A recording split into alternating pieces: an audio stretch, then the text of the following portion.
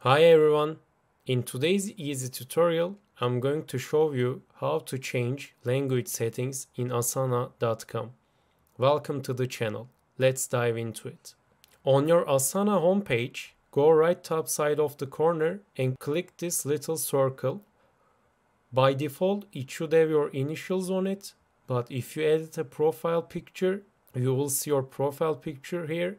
But in both cases it's circle, so I'm just going to click on it, and in here I'm going to select my settings and click on it.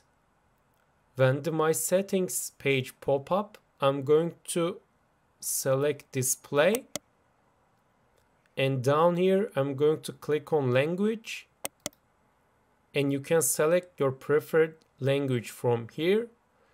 So in order to show you, I'm just going to select Italian, click on it, and then I'm going to click on save and reload. And that's it. That's how you change language in Asana.com. If you found this video helpful, tap the like and subscribe buttons to help others find this video. Thank you for watching.